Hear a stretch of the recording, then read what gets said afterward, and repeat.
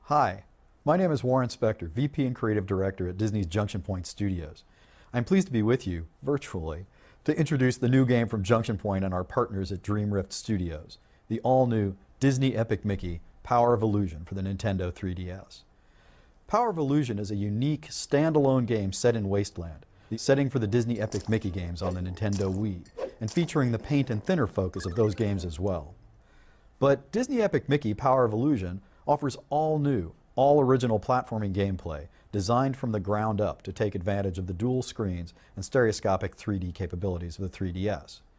In addition to being inspired by the Disney Epic Mickey games, Power of Illusion blends Wasteland mythology with characters and gameplay elements from the beloved classic Castle of Illusion game of the 1990s.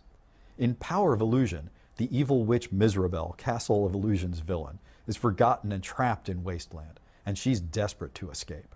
Her castle, as well as her powers of illusion, are intact too, and she uses them to put into effect a scheme to draw the essences of beloved Disney characters from the world of games and cartoons and trapping them in Wasteland. Eventually, she plans to collect enough Toon essence to propel her back to the world of popular characters from which she came. It's up to Mickey, with help from Oswald the Lucky Rabbit and other Wastelanders, to run, jump, draw, and erase his way through stunning Disney-inspired environments to free the trapped characters and thwart Miserabelle's plan. I hope you're as eager as I am to return to the Castle of Illusion. We have plenty more to talk about, so I hope you'll check in regularly for updates about Disney Epic Mickey Power of Illusion. Thanks for having me here.